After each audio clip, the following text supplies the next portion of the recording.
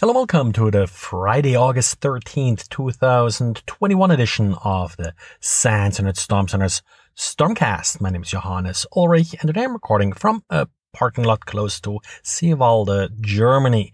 Due to limited internet access, today's podcast will be a little bit short.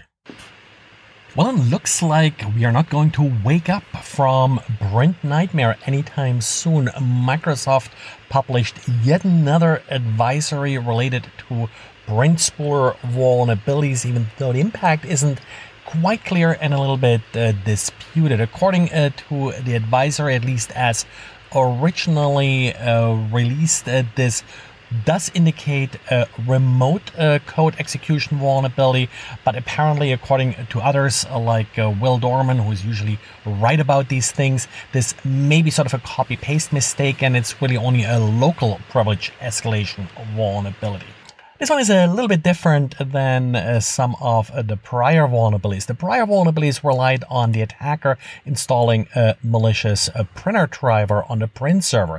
In this case, a victim would be a client connecting to a malicious print server. That print server would then copy the malicious code to the client and execute it with system privileges. Proof of concept code has already been made available. And according to CrowdStrike and others, Print Nightmare, at least the prior vulnerabilities that were patched back in June, July, and August, are already being used by ransomware gangs. No real surprise here, given that ransomware often does sort of rely on these lateral movement kind of attacks and exploits. So Print Nightmare fits right in their playbook. It's a relatively straightforward vulnerability to exploit at this point. So no big surprise that it's used for ransomware.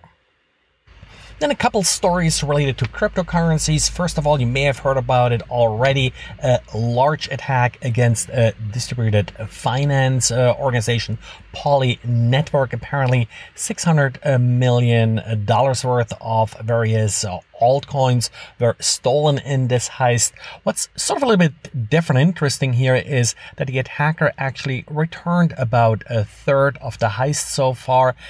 PolyNetworks and others have sort of pressured the attackers, told them that they knew who they were. They had email addresses, IP addresses. At least that's what they claimed. And apparently this pressure tactic had some success. Some of the cryptocurrency was also frozen by networks that apparently were used in an attempt to turn the particular loot into real money. Well, and that's it for today. So thanks again for listening, and talk to you again on Monday.